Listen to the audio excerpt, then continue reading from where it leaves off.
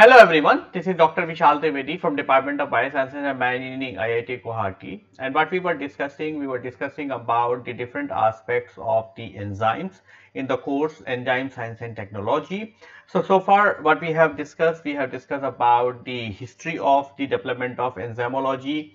Then in the previous module, we have discussed about the structure of the enzymes and how we can be able to determine the primary structure, secondary structure, tertiary structure and quaternary structures. And if you recall, in this particular module, we are discussing about how you can be able to isolate the gene of your interest so that you can be able to use that gene to clone it into a suitable vector, and that can be used for the protein production or the enzyme production.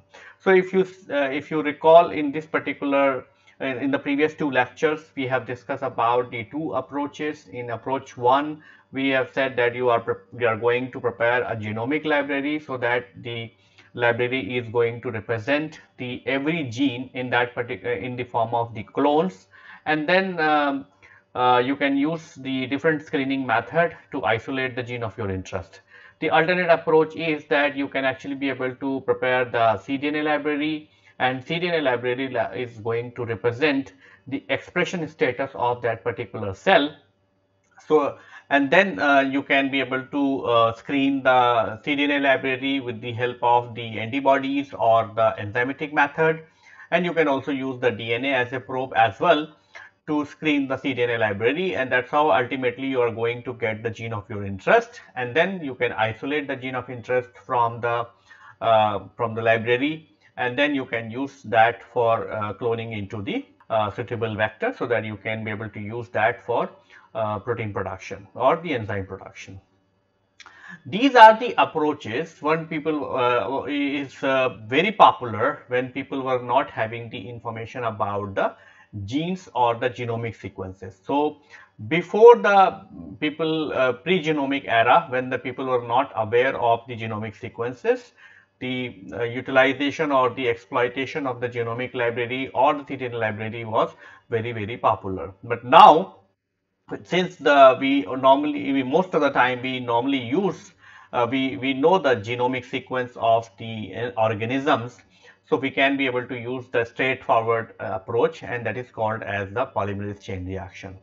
So we can actually be able to amplify the gene with the help of the polymerase chain reactions, and that's how you can be able to use that amplified product and you can clone it into the vector, and that's how you can be able to get the purified enzyme. So in today's lecture, we are going to discuss about the polymerase chain reaction. So these are things we have already discussed. We have discussed about when the genomic sequence is known, or the approaches when you are going to use the gene sequence is known. So when the gene sequence is known, that is the approach number 2. You are going to take the genomic sequence, you are going to design the site-specific primers, and that's how you are actually going to get the you're going to perform the polymerase chain reaction, and that is actually going to give you the amplified product, and that's how this amplified product can be cloned into a suitable vector, and that you can be able to use for the for the enzyme production. So now the first question comes, what is the polymerase chain reactions? So polymerase chain reaction are the reactions which are actually going to help you to amplify a double stranded DNA with the same size and as the sequence by the enzymatic method and the cyclic conditions. So what is polymerase chain reaction? Polymerase chain reaction is to amplify a lot of double stranded DNA molecules with the same size and the sequence by the enzymatic method and the cycling. So for example, if this is the template DNA, then with the help of the polymerase chain reaction, you can actually be able to make the multiple copies of the template DNA. Like this is the copy number 1, 2, 3, 4, and all these 4 copies are actually going to be identical in terms of the sequence and as well as in terms of the size. So how you are going to achieve this? You are going to achieve this because the DNA is a very unique molecule, and DNA itself provides you the information and as well as the tools to perform this particular task. So what is DNA? DNA is a nucleic acid that is composed of the two complementary nucleotide building blocks chains, right? You know that the DNA is double helix and it is made up of the nucleotides, and the nucleotides that are made up of the phosphate group, a 5-membered carbon sugar and a nitrogen base, which means a nucleotide is consist of the 5-membered sugar, right? And the sugar is attached on one side, it is attached to the base, and on the other side it is actually attached to the phosphate group, and this is actually going to help in formation of the DNA. So you are actually going to have the different types of nucleotides which are actually going to be responsible for the DNA formation. So DNA has the 4 nitrogenous bases. You have the 2 purine bases which are called 2 rings bases. These are called adenine and guanine. You have the 2 pyrimidines. So these are called cytosine and thymine. And these 4 bases are linked in a repeated pattern by a hydrogen bonding between the nitrogenous bases. The linking of the 2 complementary strands is called as the hybridization. And I'm sure you all know that there is a strict base pairing between the purines and pyrimidines, and that's why A is always making a pair with T with the help of the 2 hydrogen bonding, whereas G is making a pair with C with the 3 hydrogen bonding. So every purine is making a bond with the pyrimidine, and because of this particular unique character of the DNA molecule, the molecules can be complementary to each other, which means if you have a sequence on one strand, for example, if you are having a strand from 5 prime to 3 prime, the second strand is actually going to be predicted based on this base pairing informations. So DNA is complementary in nature, right? So if you can have the primary strand. So this is going to be the running strand. Suppose you can imagine that this is a template strand. So this is a template strand. This is going to be the complementary strand. So wherever you have the G, it is going to have C, and wherever you have the C, it is going to have the G. Wherever you have T, it's going to have A, and wherever you have A, it is going to have the T, which means wherever you have A, it is actually going to have T, and wherever you have G, it is actually going to have C, because the A and T and G and C are having the strict relationship or strict base pairing informations. So what we are supposed to do is you are going to have the primary strands, right, available, and then you have to generate the complementary strand. This means you are looking for a machinery which actually be able to perform this particular task. So what this machinery is going to do is it is actually going to read the template strand, and so it is going to read the template strand, right, and then it is actually going to bring the nucleotides to synthesize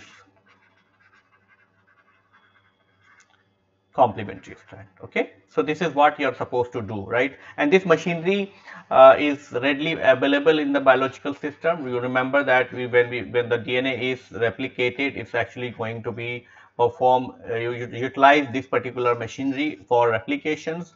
So taking the inspiration from the biological system, right? People have also discovered the machinery which can be used under the in vitro conditions.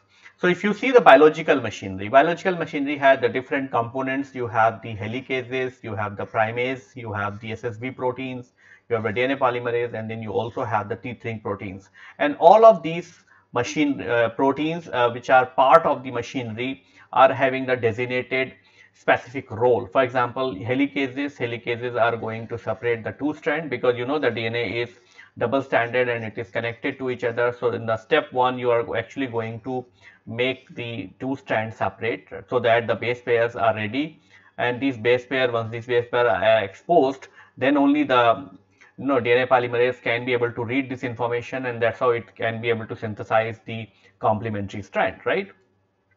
Then you have the primase. So the purpose of the primase is to synthesize the RNA primer, because the DNA polymerase cannot start from the nascent chain. So it requires a partially double bond structure so that it can be able to use that information and then extend the DNA strands. Then you require the SSB proteins. So SSB proteins are the protein which actually will prevent the realignment of the single stranded DNA. This means all these because once the helicase is going to generate the single stranded DNA, the single stranded DNA will automatically will come and bind to each other. So that's why the single stranded proteins are actually going to sit on top of this, so that it will not allow the nucleotides to interact with each other, and that's how they are actually going to prevent the re-annealing of the single strands. Then you require the enzyme, the DNA polymerase, which actually going to read these sequences, and that's how it is actually going to start the synthesis of the new strands. And then you also require a tethering protein, which actually going to stabilize the polymerases. So in taking the inspiration from the biological system, people have also started designing the in vitro reactions, so that you can be able to perform the same task without utilizing the so many different types of enzyme, because coordinating these enzymes within the cell is a very easy task, because you have a lot of regulatory proteins and all other things, so that you can be able to regulate the activity of helicase, primase and SSBs and DNA polymerase as well. But when you're trying to do this in the in vitro reactions, it is very difficult to do that, and that's why you have to bring the machinery in such a way that you can actually be able to replace some of these functions. So ideally, if you want to do a CNA synthesis under the in vitro conditions, what you are going to do is you are going to have to perform these three steps under the in a repeated manner, right? So after this termination, you are again going to do this, and then again doing like this. Okay, so this you have to do in a cyclic manner. So initiation, you are going to prepare the DNA for synthesis, which means you are going to break these strands, right? So strands, you have to break these strands so that you are going to get the single DNA strand. So in the step one, you are going to bring the single DNA strands, right? Then you are going to bring the DNA polymerase, and it is actually going to start the synthesis. So that is going to start the synthesis. And in the step 3, you are going to stop the DNA synthesis. Okay. So these tasks were achieved not in a single day, but there was a concerted, or there are a lot of efforts people have made. Then only they could be able to get to the machinery which actually can be able to perform these tasks. So these are the historical development in which the PCR is being developed. So there are different events in the development of PCR. For example, in the year of 1950, the author Kornberg actually discovered the DNA replication, and that's how we could be able to know that what are the different proteins are involved and how the DNA polymerase is synthesizing the DNA. So he actually discovered the DNA polymerase and helicases and primers, and that's how we know that there is all these enzymes are involved. Then in the year of 1976, the thermostable DNA polymerase from the Thermus acutus was discovered, which is called as tag DNA polymerase. And then in the year of 1983, the Kerry Mullis synthesized the DNA oligos probe for the sickle cell anemia mutations. And in the same year, repeated thermal cycling was first used for small segment of the cloned gene. And that's how the people have this thought that maybe we can do the repeated cycling, and that's how we can be able to amplify the small stretches of DNA. And in the year of 1984, the Kerry Mullis and Tom White tried the different designed experiment to test the PCR on the genomic DNA, but the amplified product was not visible in the agrogel because of the simple reason that the efficiency was not very high. Then in the year of 1985, the patent was filed to the PCR and its application focusing on the sickle cell anemia mutations.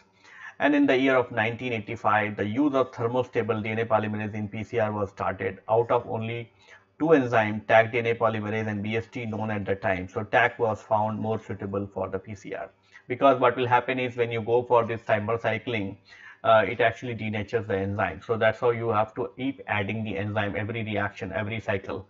So when people have discovered the Taq DNA polymerase, that problem was being overcome.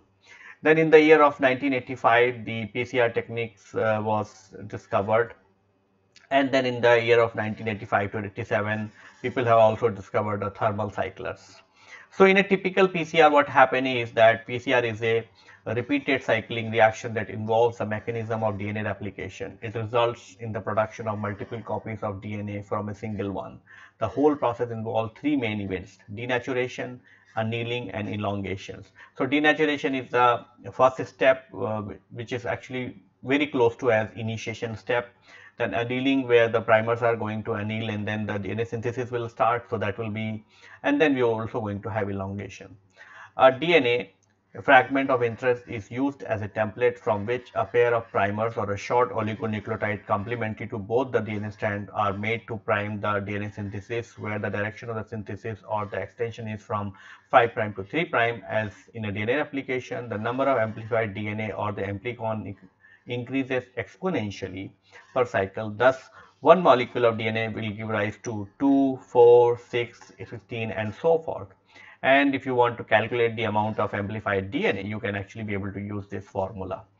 So what happened is that it started with a single template. So you have a single template. In the step 1, there will be a denaturation. So denaturation is actually going to separate out the template, and so you're going to get the two in a single strands, right? And once the single strand is there, then you are going to allow the, you lower down the temperature. So that's how you are going to allow the binding of the primers. And once the primer is bound, the DNA polymerase will sit and it is actually going to synthesize the second strands. So for one template, you are going to get two fragments, and from the two fragments, you are going to have the synthesis of the strand. So this means you started with the one fragment and now you're going to have the two fragments. So at the end of the two cycle, you're going to have the two fragments, one of this and one of this. Now in the second cycle, this one is also going to serve as a template. This one is also going to serve as a template, and that's how you're going to have the four molecules which are going to be synthesized. And that's how in the third cycle, you're going to have the 8 what is going to be synthesized, and so on. So this is actually going to give you the exponentially increasing number, and that's how the amplification is going to be very high in few reactions. How you're going to perform the PCR reactions? So you're going to set up the PCR in the following steps, right? First is you're going to have the initial denaturation. So this is the initial denaturation in the stage 1, right? And initial denaturation, you're going to heat the PCR mixture at 94 to 96 degrees Celsius for 10 minutes to ensure the complete denaturation of the template DNA, which means you're going to have the two separate strands.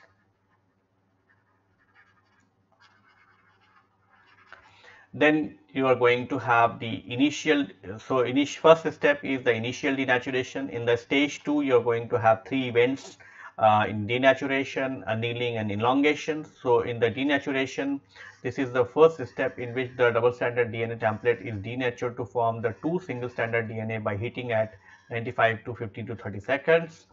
And then you are going to have the annealing step. So at this stage, you are going to have the temperature at 95 degrees Celsius, and then you will going to lower down the temperature at 56 degrees Celsius. So this is the annealing temperature, where a lower temperature will usually allow the primers are allowed to bind to template DNA, and annealing temperature is 15 to 30 seconds, and it depends on the length and the basis of the primers. So and then after this, you're again going to increase the temperature. So you're going to enter into the elongation phase. So this is the synthesis step, where the polymerase is going to perform the synthesis of new strand in the direction of 5' to 3' using the primers and the DNTPs what you're going to add into the reactions. And average DNA polymerase adds about 1000 bases per minute. So you can actually be able to calculate. So taking this into account, like when you are adding the 100 base pairs per minute, you can be able to calculate what is the elongation time. So suppose you are working with a gene which is 2.5 kb, that means 2500 base pair. So you can actually be able to keep the annealing temperature as 2.5 minutes or 2 minutes 30 seconds. So after this, you're going to have the final elongations. So in the stage 3, you're going to have a final elongations. So after the cycles are complete, the reaction is held at 70 to 74 degrees Celsius for several minutes to allow the final extension. And then you're going to have the final hold, which means the final hold at 4 degrees. Now these are the things what you have to set up on the PCR machines so that you can be able to perform the reaction. So these machines are called as the thermal cycler, right? And in a typical thermal cycler, you are going to have the you can have the flexibility of varying the temperature.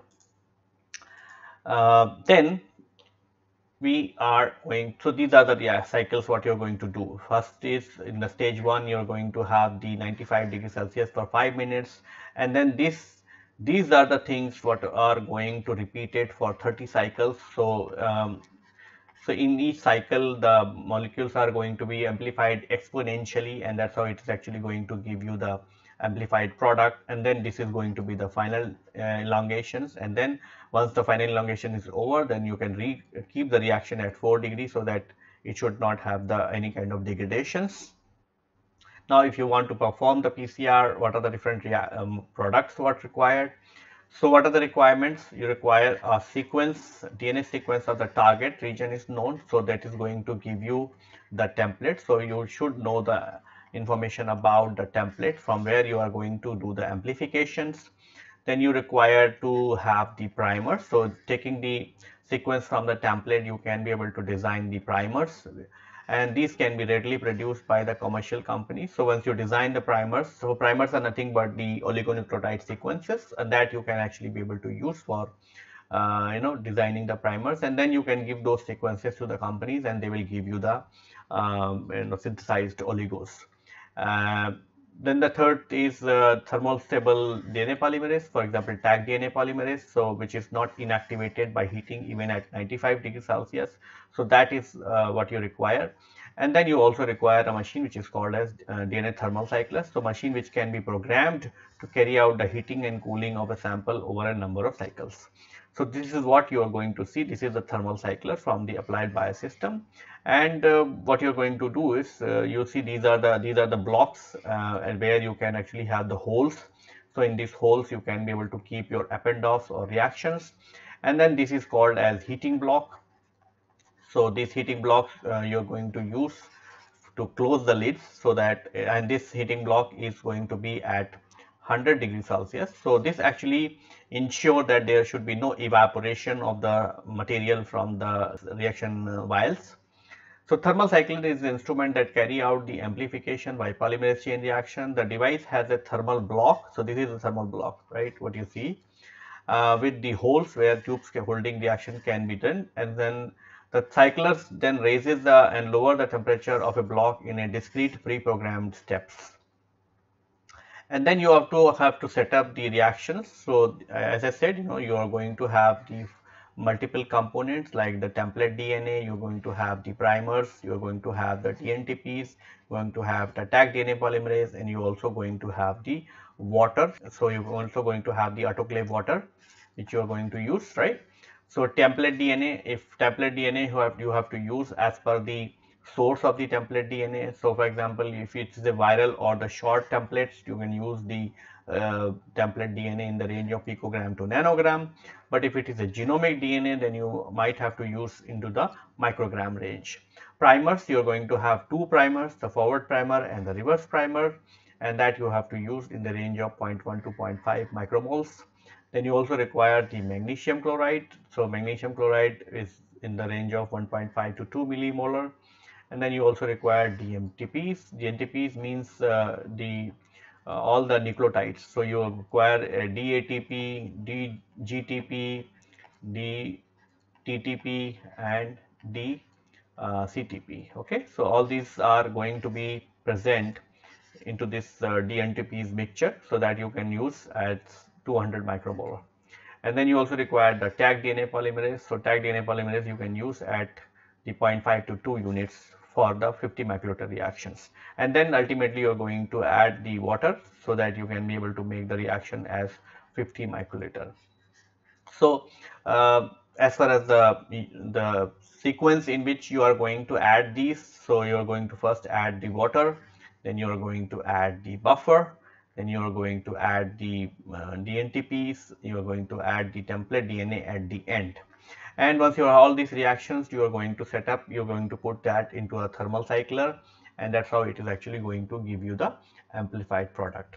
So we have prepared a small demo actually to demonstrate you these events, and this demo is being prepared for by in my laboratory by some of the students. And what they are going to do is they are going to show you how to set up the PCR reactions and how you can be able to perform the PCR.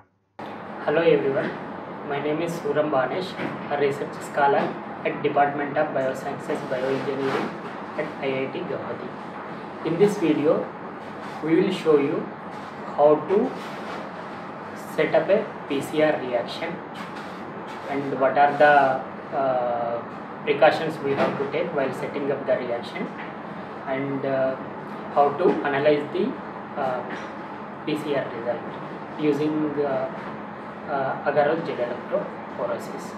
So let's start it. Hello everyone, in this video we will be demonstrating how to set up a PCR reaction and analyze the results using agar gel electrophoresis. PCR or polymerase chain reaction is a widely used molecular biology technique to amplify a particular segment of DNA. It is also employed in biomedical research and forensic medicine. The main application of this polymerase chain reaction is cloning. To set up a PCR reaction, we need template DNA, site-specific primers, DNTP mix, nucleus-free water, and Taq polymerase. For a 50 microliter reaction, in a typical concentrations of 10 to 100 nanograms of template DNA used and 5 picomoles of each primer will be used.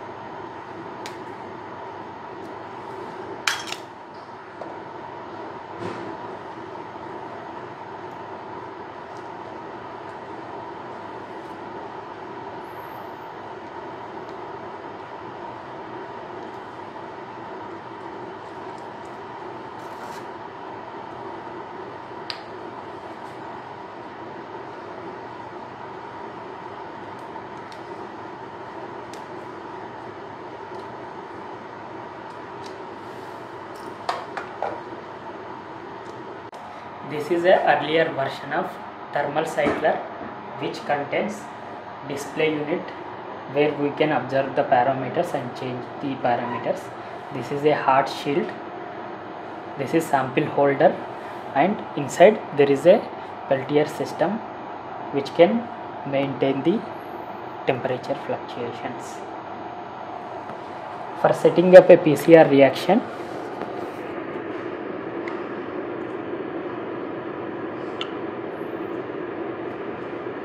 initial denaturation at 95 degrees Celsius 3 minutes, and these steps we will use 30 repeats where initial denaturation will be 30 seconds and annealing it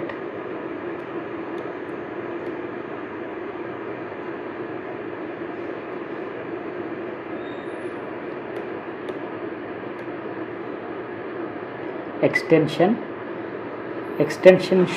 time should be given 1 minute per kb.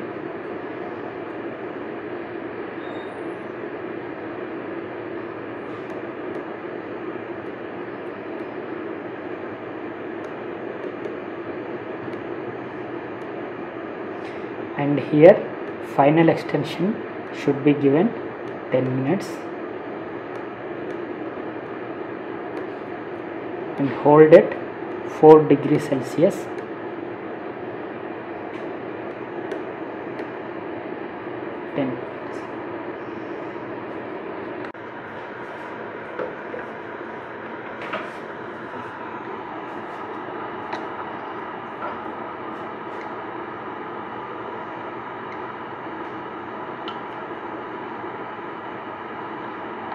Once the PCR reaction is completed, we have to analyze the results for amplification. For that, we need agarose and TAE buffer. First, we have to weigh agarose and mix with the TAE buffer. It will not dissolve easily, so we have to heat it in microwave oven until it gets dissolved. Now agarose got dissolved in TAE buffer. We have to let it cool down up to 50 degrees Celsius. Now before pouring, we have to add ethidium bromide for detection purpose.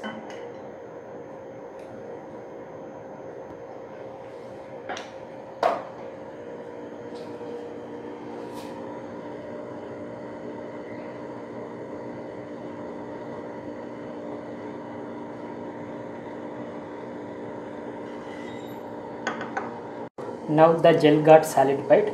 We have to take out the gel and keep it in the electrophoretic apparatus. We have to gently remove the comb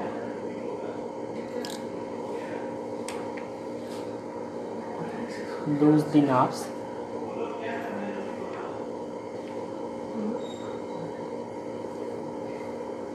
and keep the gel in the apparatus. Make sure that the buffer is submerged the gel. We have to fill the remaining part with 1x TAE buffer. Generally, for analyzing the DNA samples, we will use agarose gel electrophoresis. This is the power pack and this is the electrophoretic apparatus. This is a negative electrode and this is a positive electrode. We can change the voltage from here.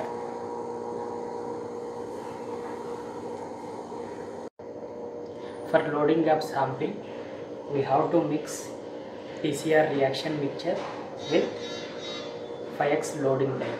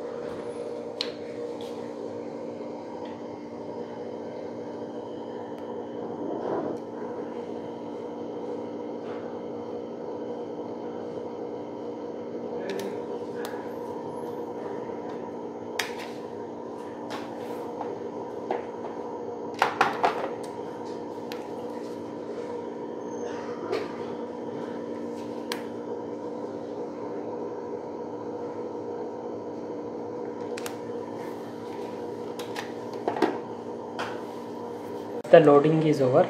We have to cover the electrophoretic apparatus with the lid and we have to adjust the voltage.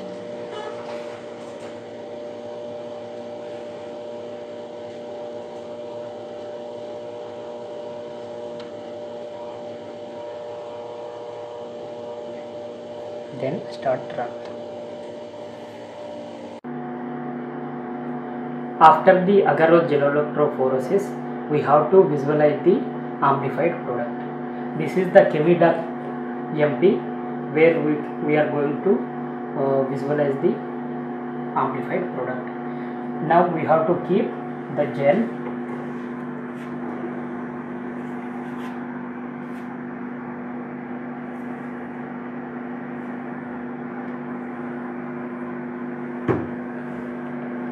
then close the thing. We have to select here application nucleic acids with ethidium bromide, exposure, optimal exposure, or we can select manual also. Then we will acquire the images.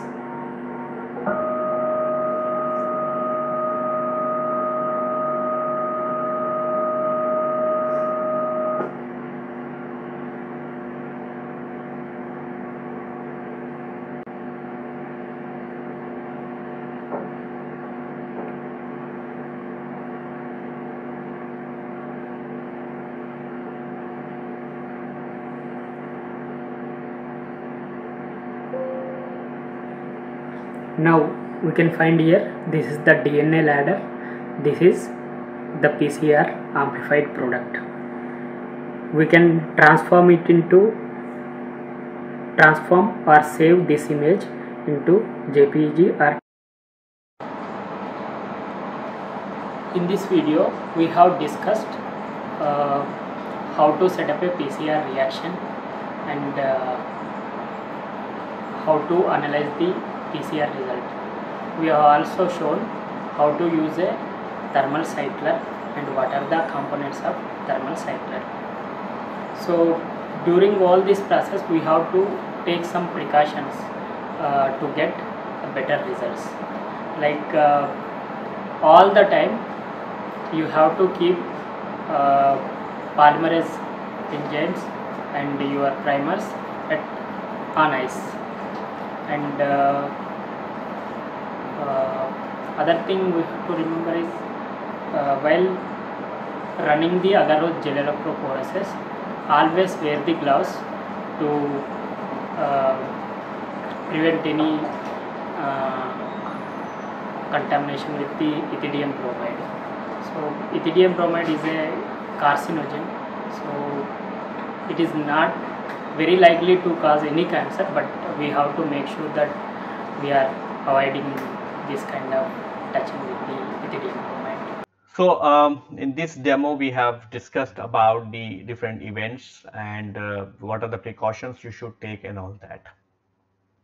Now, as far as the template DNA is concerned, the template DNA could be of any type. It could be genomic DNA, it could be DNA fragments, it could be plasmid, it could be viral sequences, or it could be the tissue samples. Okay. So that is the template DNA. So depending on the source, you can actually be able to choose the amount of template DNA what you require for the reactions.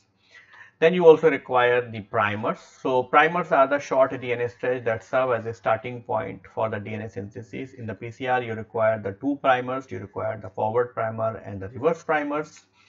And primer designing is very crucial and important for achieving the best results during the PCR.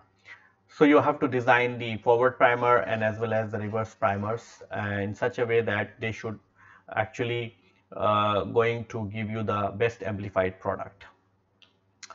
So what are the criteria you are going to adopt when you are going to design the primer? So first is the number is primer length. So primer length can be 18 to 20 bases and it is the ideal length which is long enough for adequate specificity and the short enough for primer to bind easily to the template at the annealing temperature. Then you require the primer melting temperature, so TM, right? So primer with a melting temperature in the range of 52 to 58 degrees Celsius generally gives the best results. The GC content of the sequence gives a fairy indication of the primer TM. The melting temperature, the two primers should be prepared in such a way that the melting temperature differences between them should not be more than 2 degrees Celsius. Otherwise, it will result in the poor annealing efficiency. And you can be able to calculate the primer melting temperature by using this particular formula. So if the primer is having the length which is less than 14, you can use this formula. And if it primer is having the more than 13, then you can actually be able to use this formula. And the third is the primer annealing temperature. So too high annealing temperature will provide insufficient primer template hybridizations, results in the low PCR yield, while the too low annealing temperature is actually going to give you the non-specific PCR product caused by the high number of base pair matches. And you can be able to use this formula to calculate the primer annealing temperature.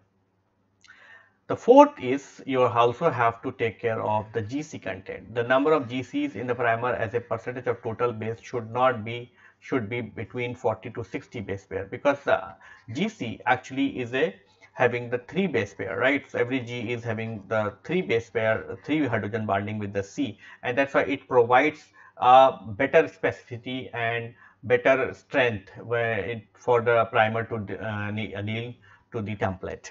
Then you also require to see the GC clamps. A GC clamp is formed a stronger band than 80, then the number of GC present at the 3' end of the primer should not be more than 3, otherwise will result in a non-specific tight binding in the region where the G and C are abundant. So GC clamp is going to be formed at the end of the template, and we should avoid the lot of GC at the end, because otherwise it's actually going to bind at the end, okay, and it's going to form the GC clamp. Then we also have to take care of the hairpin loops, dimers, and the repeats, okay. So hairpins are the loop structure formed by the intramolecular interaction with the primers. Optimally, a 3' end hairpin with a delta G of -2 kilocalorie and an internal hairpin with a delta G of -3 kilocalorie is tolerated generally, okay. So if it is having a hairpin which is having a free energy in the range of -2 kilocalorie to -3 kilocalorie, it can be easily be managed, because when you increase the temperature, all these hairpins are going to be broken down. Similarly, you have the dimers. A primer dimer is essentially form a double stranded structure which is formed by the intramolecular interaction between the 2 primers. So you can have the 2 primers and they may have the overlapping region, and that's how it is actually going to form the dimer. This means this region is not going to be available for hybridizations with the template, right? And that could be crucial sometime for providing the specificity and as well as for amplifications. So if the interaction is formed between the 2 homologous or same sense primer, it is called self dimer, whereas interaction is formed between the 2 primer, it is called cross dimer or heterodimer. Optimally, the delta G of 5 kilocalorie or internal self dimer with a -6 kilocalorie is tolerated. So if it having a -5 to -6 free energy kilocalorie per mole, then it can be broken down when you increase the temperature. Then you also have the repeats and runs, and repeats are consecutive occurrence of dinucleotide, whereas runs are continuously stretch of single nucleotide. A maximum number of repeats and run accepted is dinucleotide and 4 base pairs respectively. And then you can also have the primer template homology, so that is very, very important, and it will actually lead to the non-specific binding and amplifications. So what you see is the primer secondary structures. So these are the primary structures. So for example, if this is the primer I have designed, it is actually going to form the so many secondary structures which are going to be stabilized by the these structures. So this is not correct, okay. So what we have done is we have just changed a little bit sequences, and that's how you are going to broken down the hairpins, and you are going to broken down the loops, and that's how it is actually, since the delta energy is very low, and that's how it is actually going to be good. So we have prepared a small demo clip where we have explained how you can be able to design the primers, and students have taken full care that they are actually going to first show you the manual method, how you can be able to design the primers, and then subsequent to that they have also shown you the automated method where you can actually be able to use the different softwares, and they will actually give you the design primers. Hello everyone, in this video I will show you how to design the primers and analyze them. So for designing primers, first you have to identify the region of interest, your region of interest which you want to amplify from any vector or any sequence. So in second step you have to identify non-cutters. There are various softwares available, but we can use New England Biolabs NEB cutter version 2.0. After identifying non-cutters, you have to select a suitable vector in which you want to integrate this amplified region and suitable restriction sites. You will get suitable restriction sites from non-cutters.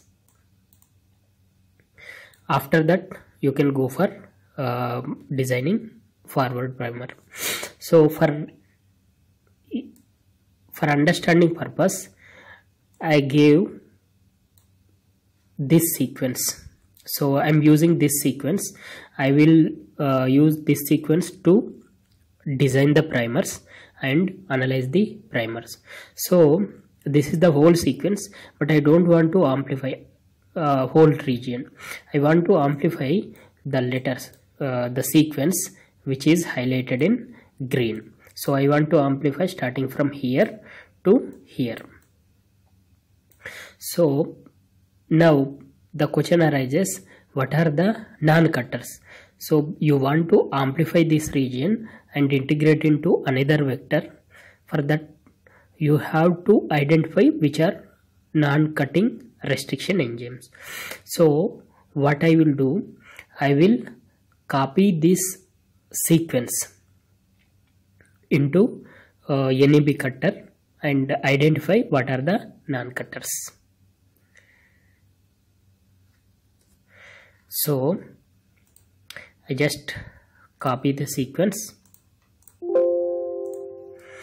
paste here, and I will ask submit. So it will analyze the sequence and give non-cutter. These are the enzymes cutting inside the sequence, but we are interested in which are non-cutters. So that means you can see here non-cutters. So just click here.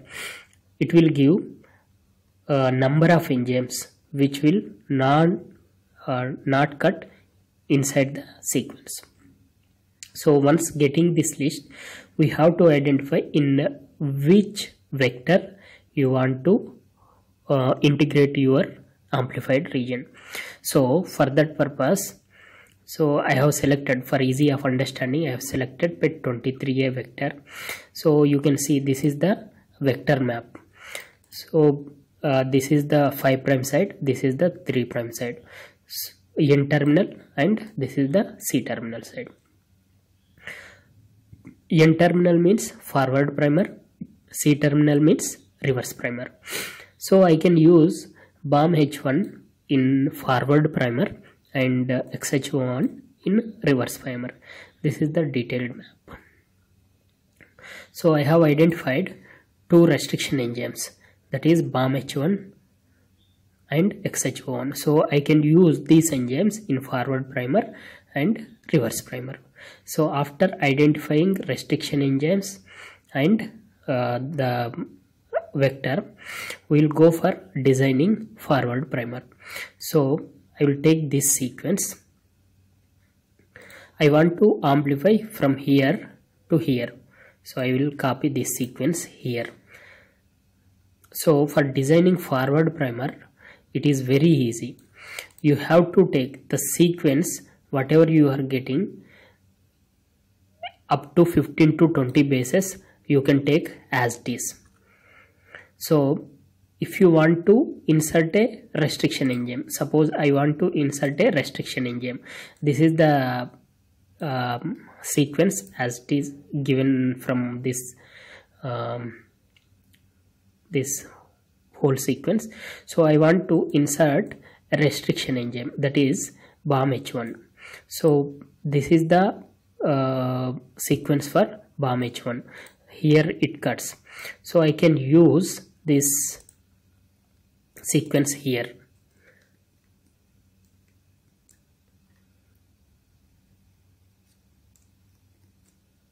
So this is our restriction enzyme. Here it will cut. So we cannot simply give like this. So there should be some more bases, extra bases we have to add in the 5' side. So I will use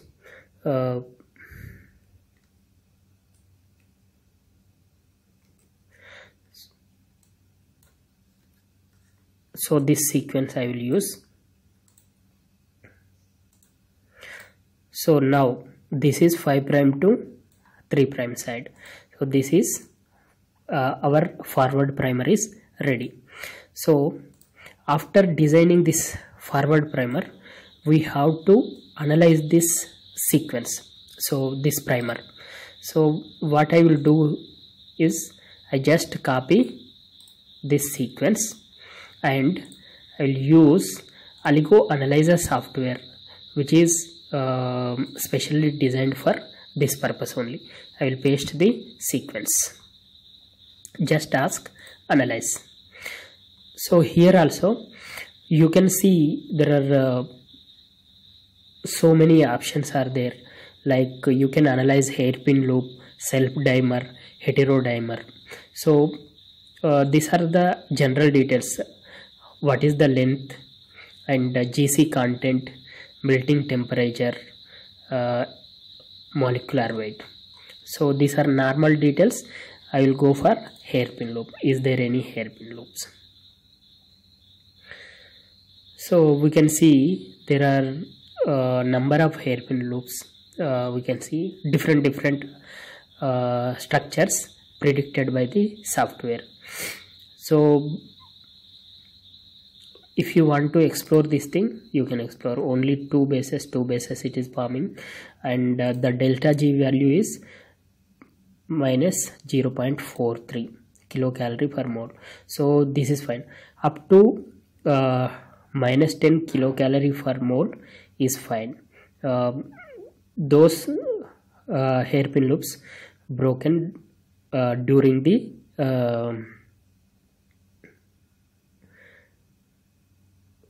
the amplification process, but above minus 10 kilocalorie per mole cannot be broken. So in that case, what we will do, either we redesign the primers, or we will add 5% 1% B10 or 5% DMSO. These are these chemicals disrupt these loops so that the amplification will be fine. So next I will analyze for self dimer. Is there any self dimers, and what is the maximum delta G? So this is forming continuously 5 bases. It is because of the restriction sites. So those are restriction site. Those homodimers forming due to restriction site can be broken. There is no issue. But other than that, this is also because of restriction site. But other than that, we have to look carefully. So is there any continuously 4 or 5 bases forming this homodimer? Then it is very difficult. These interactions can be broken easily. So here some of the consecutive base pairs are there. These are very weak interactions, so they can be broken. So other than that, there is no significant self dimers. So this sequence can be used. And for heterodimer, predicting heterodimer, you need a complementary sequence with reverse primer, like reverse primer you need. So that we will discuss later on. So we got our forward primer here. So it is very easy to generate forward primer. But in case of reverse primer, it is somewhat difficult, because not in terms of predicting things, it is somewhat tricky. So what I'm saying is, here we have sequence. So in case of forward primer, we just take an as it is sequence, 15 to 20 bases as it is from sequence itself. But here we have to take complementary sequence, not 3' to 5' or 5' to 3' sequence. We have to take complementary to this one. Say this is the sequence we got from here. So what is the complementary to this one? So just I will add here.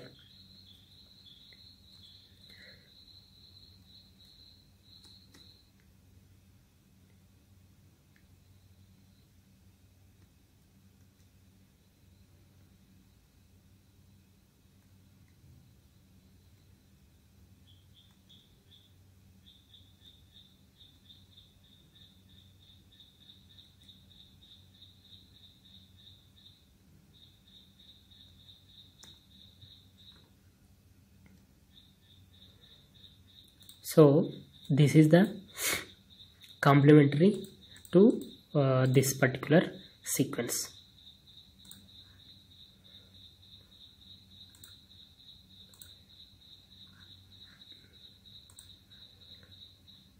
So as you can see, this is we have to keep from this direction 5 prime to 3 prime. So I will take like this.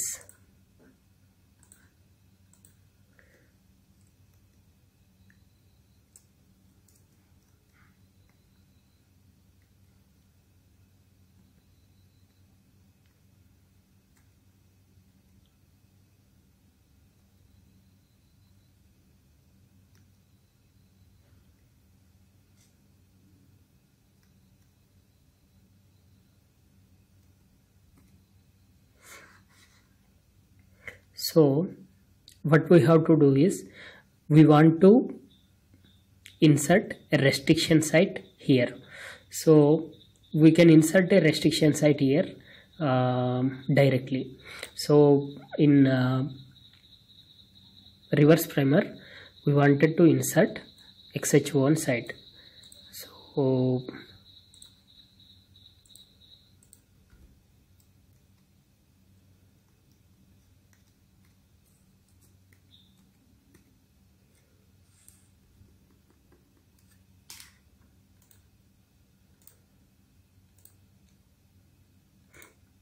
So this is the restriction site.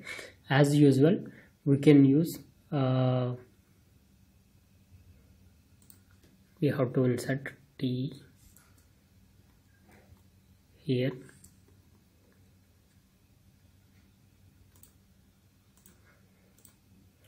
So this is the restriction site we added. We can add flanking regions in between, flanking bases before this restriction site.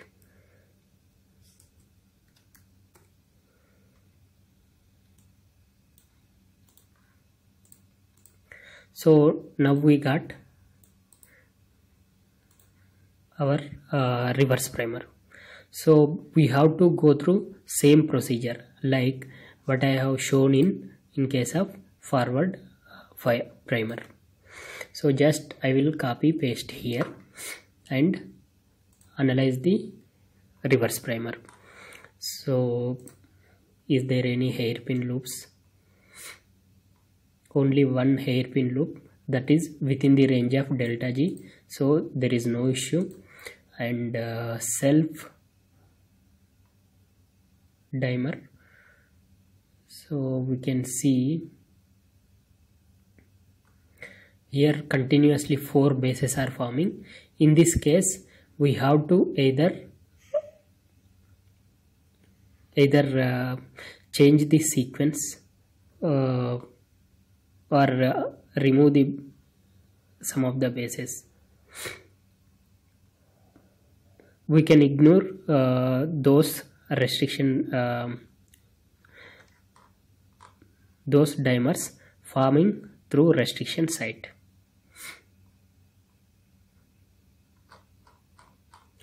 So next, heterodimer we have to analyze. For heterodimer we need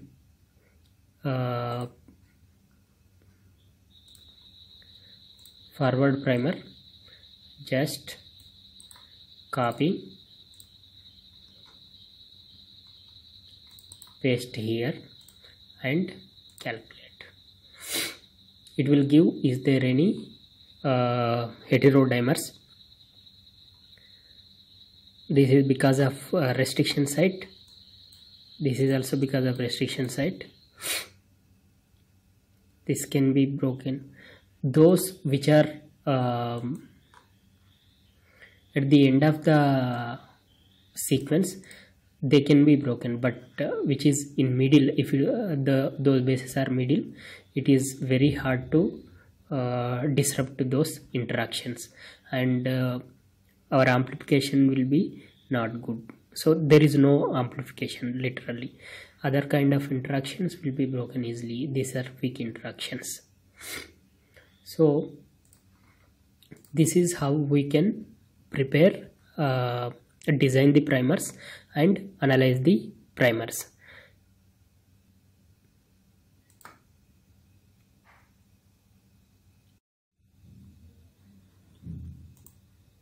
We have done all these processes for designing forward and reverse primers, but instead of doing manually, we can do it online. We just have to submit the sequence and it will return the uh, forward and reverse primers. These are some of the tools available online for freely, but there are commercial tools also available like Algo 7 Vector NTA Primer Premier. So if you interested in these softwares, or you can just go through these sites and submit your sequence, you will get your primers. So primer designing is a very crucial event because it actually provides not only the specific product, but it also very crucial for the getting the desired amplified products. So after the primer, you also require the enzymes. So you can have the multiple enzymes available. Earlier, there were only one enzyme, the tag DNA polymerase was available, but now there are multiple enzymes which are available. So you can actually be able to use the tag DNA polymerase. So tag DNA polymerase, which is a microbe found in, which is from a microbe which is found in the 170 degree Fahrenheit in the Yellowstone National Forest. Tag DNA polymerase is stable in high temperature and act in the presence of magnesium. The optimal temperature for tag DNA polymerase is 72 degrees Celsius. So tag DNA polymerase is one of the standard enzyme what people use, but tag DNA polymerase comes up with the following disadvantages. You can actually be able to get, tag DNA polymerase lacks 3' to 5' exonuclease proofreading activity commonly present in other proteases, other polymerases. Tag DNA polymerase misincorporate one base in 10 to power 4 bases. This means it is actually going to incorporate wrong nucleotides. So instead of A, it should incorporate D, but instead of in front of A, it is actually going to incorporate G or C. So in that cases, it's actually going to lead to the formation of the mutated genes. A 400 base pair target will contain an error in the 33% of the molecule after 20 cycle. Error distribution will be random, which means sometime it may actually do the mutations at 32 positions, sometime it will do a position at 40, 400, like that. So it's not like the error is going to be at a very specific point. It can be anywhere. So to avoid this, we have the alternatives. You can actually be able to use the PFU DNA polymerase from Pyrococcus furious, and it processes the 3' to 5' exonuclease proofreading activity. So because of that, it actually, even if it incorporates a mutated nucleotides, it will actually go and correct that. The error rate is only 3.5% after 20 cycles. So more amount of primer is added to avoid the primer dimering formation. And for unexplored genes, the primers used in closely related species are used. Okay. So this is all about the PCR, and we have also discussed about the optimizations, and there are many ways in which you can be able to do the optimization of the PCR. So when you perform the PCR, you are actually going to face many problems like the non-specific amplifications, no amplification, and so on. So you actually have to adopt multiple optimization techniques to overcome that problem. And optimization could be at the stage of setting up the reactions, or the optimization could be even at the reaction cycle also. Okay. And sometimes the optimization can be done for primer sequences, enzymes, and the additives. So you can actually be able to use many of these things. So in one condition, if no product can be produced, what are the things you can actually be able to use for, to optimize? So you can actually be able to check the DNA quality, which means you can be able to use the template, the quality of the template. You can actually be able to reduce the annealing temperature. You can increase the magnesium concentration because magnesium is a cofactor. So magnesium is forming a complex with ATP, and that's how it is actually very essential for the tag DNA polymerase to perform the polymerization reactions. So you can actually be able to vary the magnesium concentrations. Then you can also add the DMSO, and if you add the DMSO, it is also going to confer the specificity in the system. You can use the different thermostable enzymes, and that also is going to sometime work to provide you the product.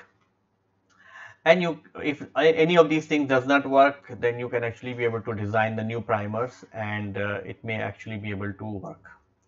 If the second condition is that in case you are getting the non-specific amplification. So if you are getting the non-specific amplifications, um, then you have to increase the annealing temperature. If you increase the annealing temperature only at the point where you have the specific interactions, only those are the points it is actually going to work. You can reduce the magnesium concentration. So you can, if you reduce the magnesium concentration, the tag DNA polymerase is not going to work optimally, and that's how it is actually going to work with those templates only where the the interaction is very strong. You can reduce the number of cycles. Sometimes what happen is if you are running it for 30 cycle, 40 cycle, the enzymes actually becomes tired, or it becomes more, and it becomes started making the non-specific product. So in those cases you can actually reduce the cycles, and you can also start using the different enzyme like the PFU, so that there could be more specificity in the system, and that's why it is actually going to give you the better amplified product. Once you are done the PCR, you are going to analyze that PCR onto a agarose gel. So analysis of the PCR, once the PCR cycle is completed, the amplified product is loaded onto the agarose gel and observed after the TDM bromide staining under the UV light. And what you see here is this is the 1 kb ladder. This is the negatively amplified product, which means it's only going to show you the template DNA, and this is the positively amplified product, which is actually going to give you the amplified product. So this amplified product is completely absent in the negative amplifications. So this is all about the PCR reactions, and which you can actually be able to use to amplify the gene of your interest. And once you got the gene of interest, for example, here you got the gene of interest, then you can actually be able to cut this agarose block, and you can be able to isolate the fragment. And once you isolate the fragment, you can be able to put that into the cloning reactions, or you can actually be able to put into the cloning vector, and that's how you can be able to use for the protein production. So this is all about the PCR, and how you can be able to set up the PCR, how you can be able to design the primers, and so on. So with this, I would like to conclude my lecture here. Thank you.